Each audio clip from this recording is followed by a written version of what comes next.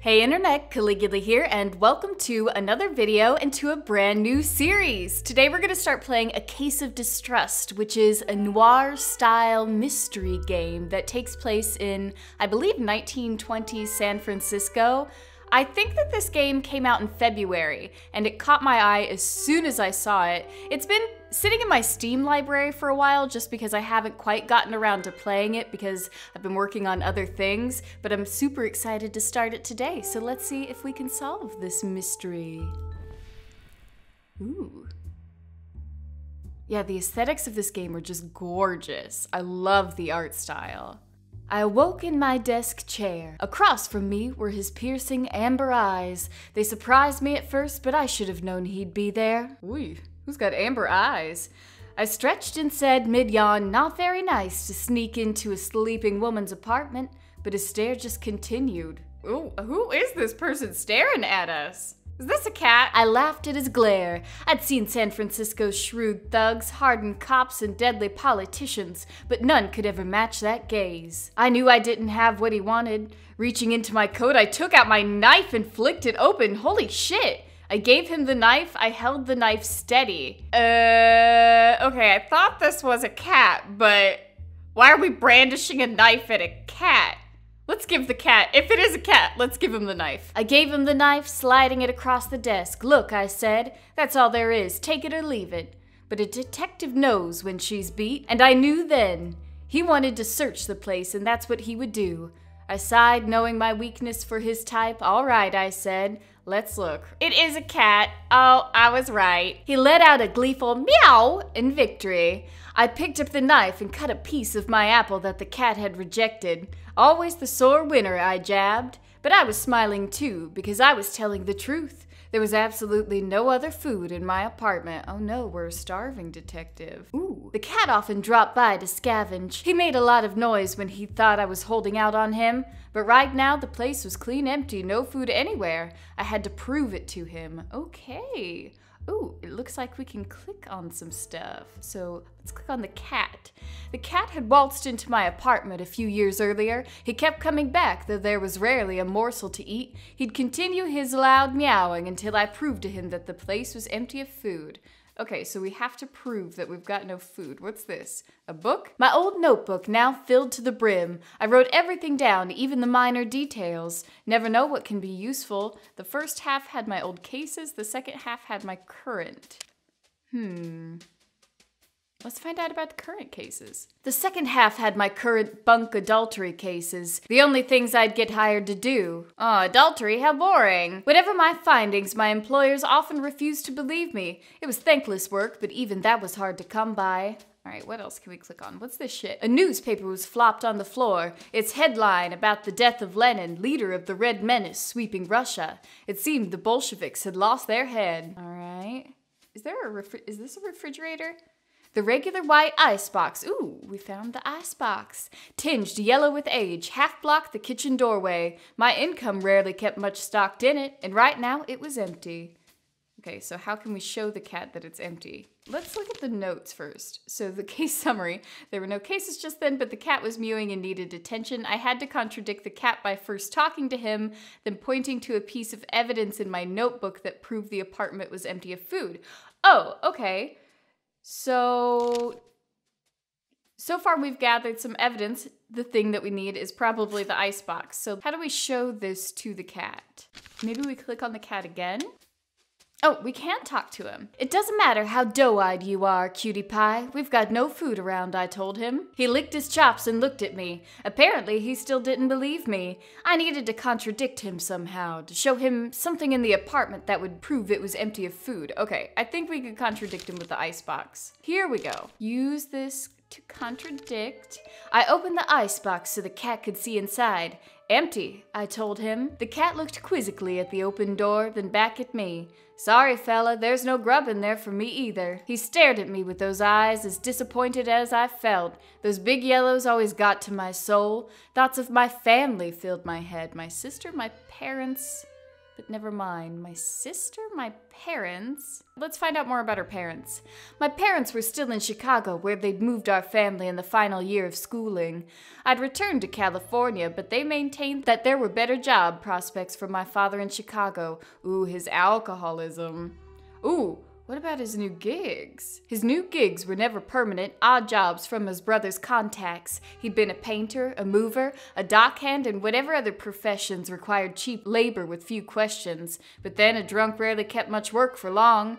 My mother stuck by him, my sister refused. Ooh, my sister refused. My sister refused any financial aid until my father quit his addiction. Stubbornness and pride caused both sides much grief, and they were no longer on speaking terms. My parents were much worse for it, though. Most of their money came from my late grandmother's trust, but those funds were barely a trickle. I often dreamed of earning enough to help them. My mind spiraled into the usual series of questions. Had I even impacted the women's movement? Had I made any change on society at all? Was my plodding career worth losing traditional happiness? What was the point in the life I had chosen? You're a fucking female detective in the 1920s, lady. That's pretty fucking cool, and you got a cat friend. A loud meow from the cat snapped my thoughts back into the moment. I took a deep breath, then grinned back at him. Guess you can scram now, I said. Nobody's gonna come knocking with food for you, fella. Oh, bye, cat friend. Oh, shit. There immediately came a banging on the front door. Beyond a nuisance, this cat was psychic, too. You order out, I asked him. Ooh, I don't like him already. I don't like this eyeless smirk. In the doorway was the regrettably familiar face of Connor Green. I stared at him, I looked past him. His company churned my stomach. Well, I feel like I don't really need to know more about why his company churned our stomach, because that smirk of his churns my stomach too. Let's look past him. I looked past him, peering left and right into the hallway. I heard a woman's heels marching down the carpeted stairs, but otherwise the building was silent and empty. Evidently Green had come alone. He stared at me through the doorway with a coy smile. Well, ain't you gonna invite me inside? Let's start closing the door.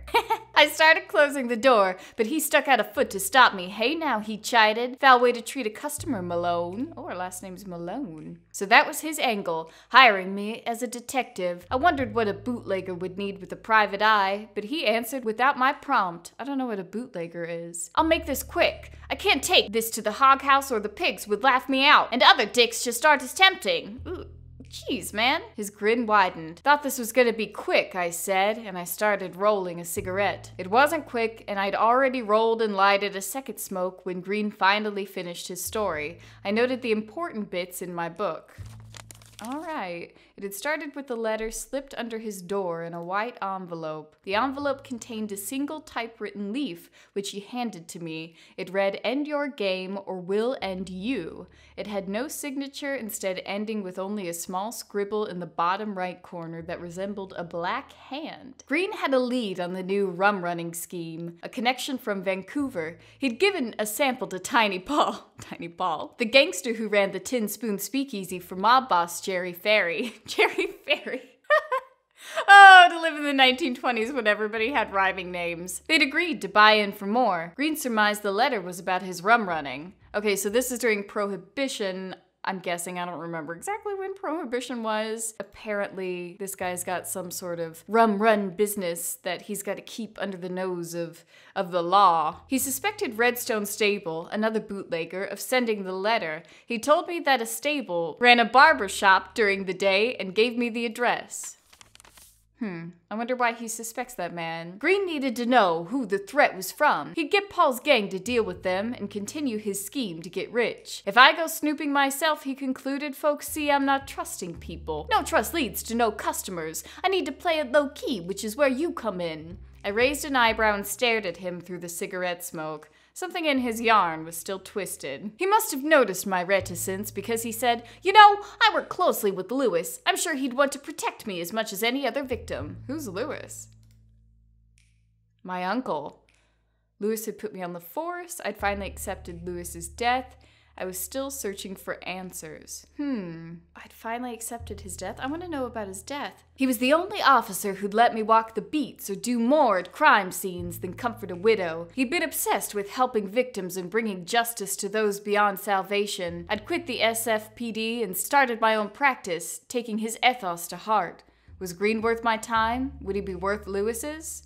Green had tipped off my uncle in a few cases. I wondered if that was enough to warrant my protection. Before I could think past my headache, he threw a bill in my lap.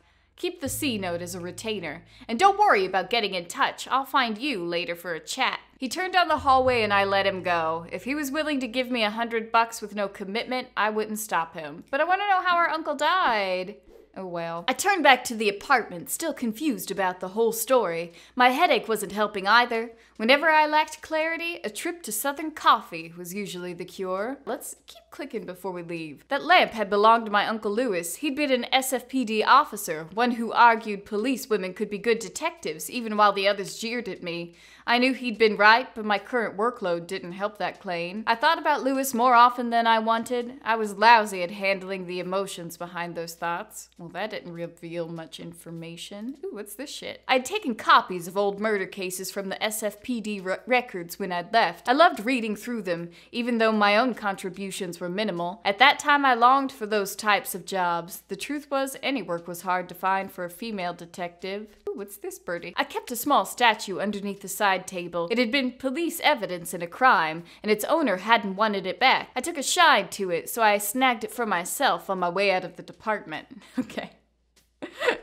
That's not really an ethical thing for a detective to do, but alright, looks like we can't click on anything else, so let's get out of here. There was only one place I needed to go to clear my head. Southern Coffee was a basement dive. It wasn't modern, hip, or ever busy, and it was my favorite place to lay down some paint, especially in the company of the best bartender in the city. Oh, Southern Coffee is a bar, right, because it's prohibition. I get it. I gave my address and slouched in the backseat of the taxi cab. I thought a good way to pass the journey might be to chat with the driver.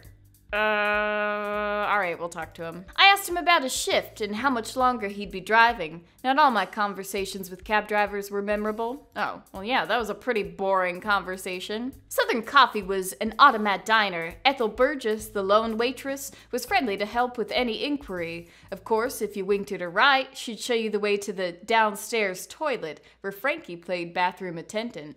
Bathroom attendant. Oh, this is the toilet. I see. Southern Coffee had the distinct feeling of home. The familiar smell of mold in that old basement was enough to put a grin on my face. All right. Ooh, what's this? I grabbed the wine bottle on the bar and examined its label. It featured a picture of grapes and the words sacramental use only. Frankie looked at me with a spark in his eye. Go ahead, he said, and give it a swig. Hell yeah, let's drink it! I grabbed the half-empty glass that had been next to the bottle and swirled some of its contents between my gums. A bit spicy, ain't it? Frankie asked. It's good, I nodded. I shook my head too much. Probably all booze is good when you can't have any booze. It's good, I nodded and gulped the rest down. It'll cost you too, he said with a smile, and he grabbed the bottle from me, turning it through his hands. Rabbis charge more than a nickel for this beauty. Only this type of Napa wine is made from that Zinfandel grape. It has a unique aroma. I'd been trying to learn more about wine. It seemed everyone knew their stuff but me. I noted what Frankie had said about the origin of the grape as he set the bottle back down on the bar. You don't even drink? Since when do you know grapes? Oh, we got a bartender who doesn't drink? You don't even drink, I chided. Frankie let out a bellied laugh.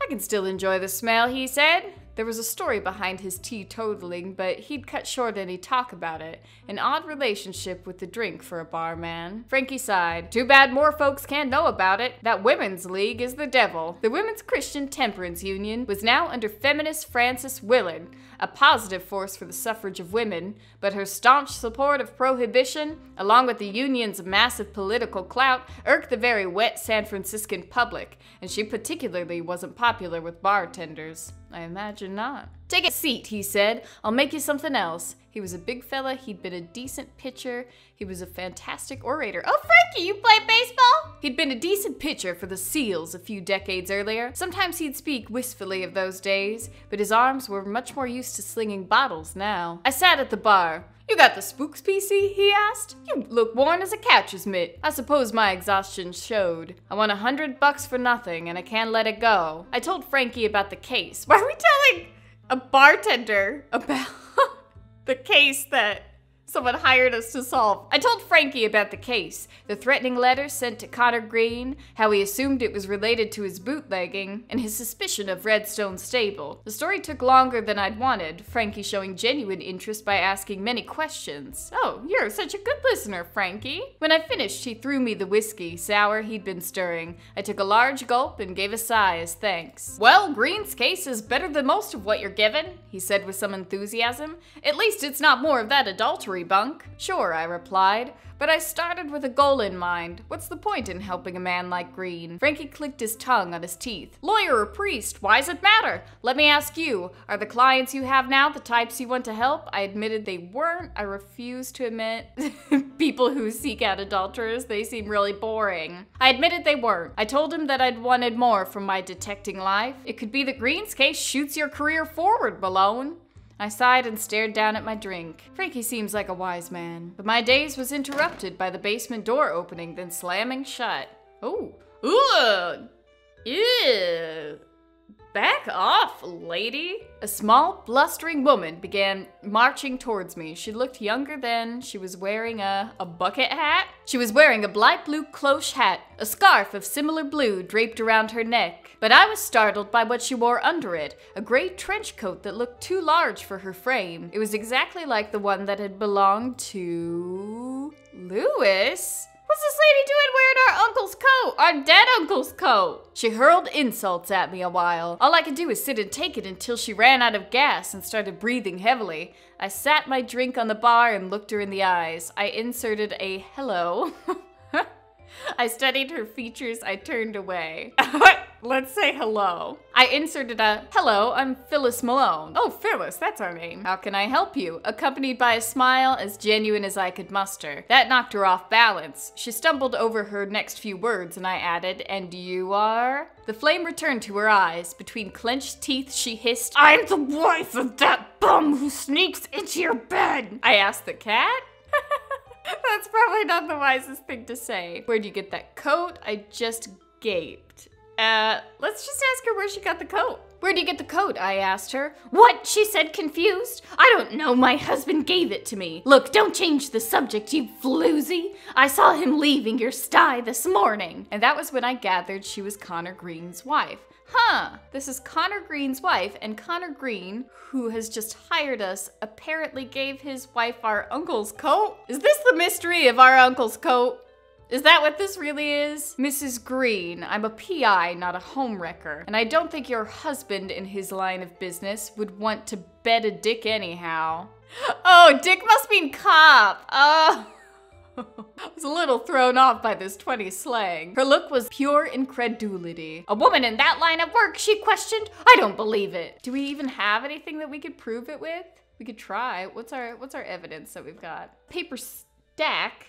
Desk lamp, statue, newspaper, notebook, icebox, Green's letter. We probably can't use the cash register to prove that we're a private investigator. Do we have the paper stack? I'd taken copies of old murder cases from the SFPD records when I'd left. I loved reading through them, even though my own contributions were minimal. That could work. Let's show her the stack of papers that we're apparently carrying around in our pocket. "Mrs. Green, at home I have a giant stack of cases, each one from a separate crime, covering many of the cities across the country. I went into great detail on a few of the logs, especially some of the more famous capers. I studied them because that's my job." It still took more coaxing for her to believe me, but eventually she came around. She seemed grateful I'd explained it to her. Apparently, she had seen her husband leave my apartment, and distraught, she had followed me all the way to Frankie's basement and decided to confront me. So she was following her husband anyway? "I suppose I lost my head after what I thought I'd seen," she said, and she began to cry. "Oh, we didn't mean to make you cry, lady." Frankie, ever chivalrous to a dimpled girl, came around the bar and held her up. "Now that's all right, Mrs. Green. Why don't I hail you a cab and send you on back home?" She agreed, and they walked together up the stairs. When Frankie returned, I said to him, "U-turn night real quick." He snorted a laugh. "Ah, hell, we can't have that siren in here. With the torture yelling like that, every street bugger would come to her rescue." Mrs. Green is a torch singer? What's a torch singer? Well, I learned that she was Mrs. Connor Green just now when she came in here. I'd only seen her as Lil Fanny, singing lead for the jazz band at the Tin Spoon. The Tin Spoon, I said. Tiny Paul's joint? That's where Green is selling his liquor. Say, you think that's where she met her husband? I laughed. You're a real sleuth, Frankie. He made a sarcastic bow. I shook my head. You're telling me you escorted our little torture out just to avoid a bit of hot water? Frankie flushed and said, "What are you talking about, Malone?" Oh, Frankie's got a crush. I was never good with emotions, but it was plain that Frankie had instantly fallen for that girl. Frankie, she's a married woman, Frankie. So what if I had more to squeeze out of her? I asked. What more could you possibly want from little Fanny? She can't have anything to do with Green's mess. Do we have anything that we could contradict him with? We probably don't. I don't think we do. I considered Frankie's point. Maybe she was unrelated to the case. I shrugged and stood up from the bar stool. What had just happened was quite the ruckus. It seemed it was my cue to move along. Oh, Frankie was still behind the bar. If I was stuck on the case, a long drink with him might be helpful. Okay, so we could talk to him later if we want. Yeah, let's go ahead and leave and just see what we can do. Can we go anywhere else? I was heading up the stairs when Frankie called after me. So what are you gonna do? I'd been thinking about little Fanny, about my parents. It seems kind of random to bring up our parents. I'd been thinking about little Fanny.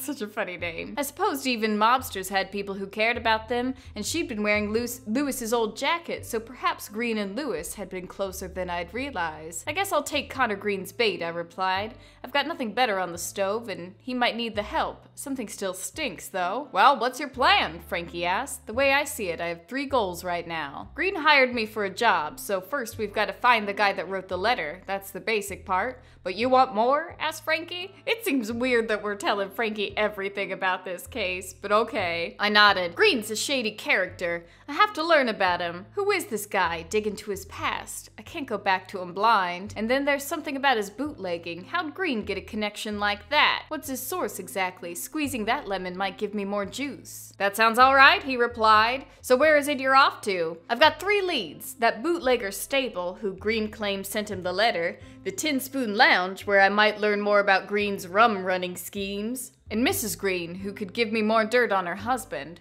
Frankie nodded his approval. Well, if you're ever stuck, come back and see me. You can never solve anything without thinking it over.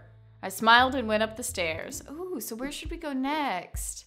We just came from Southern Coffee. Should we go to Stable's Barbershop, the Tin Spoon Lounge, or Green's house? I kind of want to talk to that lady more, so let's go to Green's house first. Green's house might contain more clues about his past, or some reason a threatening letter would come his way. And if I got lucky, Mrs. Green would be there to pump with more questions. Yeah, let's go there.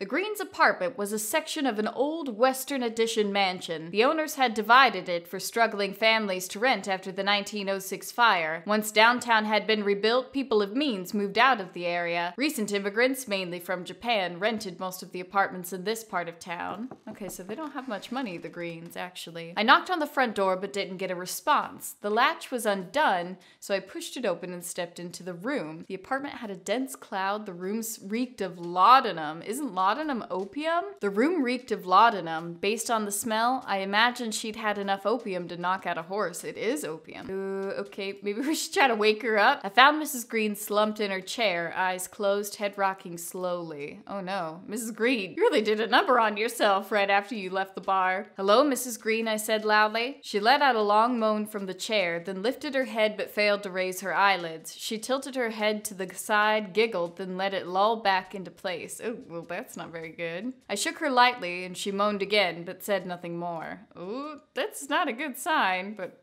okay. What's this? This bottle. Empty bottles were strewn around the apartment. I brought one to my nose and smelled the distinct aroma of laudanum, opium mixed with booze, a harsh tonic. Dang, Mrs. Green! Maybe you should chill out. Well, while she's passed out, let's keep snooping. A wilting plant was on the furthest table from the door. I could never keep plants alive either. Even as the petals fell, they were still a vibrant color. Okay, so I guess she doesn't water her plants very often. What can we click on? What's this? I opened the drawer of the backmost table, and it were 2 train tickets. I mumbled St. Louis to myself, but then came the cackling voice of Mrs. Green. Forget about moving, Connor. I won't budge. Her head was raised, but her eyelids still remained closed. I asked her further questions, but her head just lolled back to where it had been. There was nothing else she'd say. St. Louis. Tickets to St. Louis. Is this guy planning on leaving town? Suspicious. Bottles on the top of the round table were mostly empty. Ooh. Oh, it's the trench coat. The gray trench coat was hanging in the doorway. It certainly looked identical to Lewis's. I searched the pockets and found no identifying marks. It might have been a different jacket, but its recent appearance was off-putting. All right, is there anything else we could click on in here? I mean, maybe we should try to wake this lady up one more time. Or at least roll her on her side or something. Guess we can't. Well, thanks for letting us snoop around your apartment, lady. Goodbye.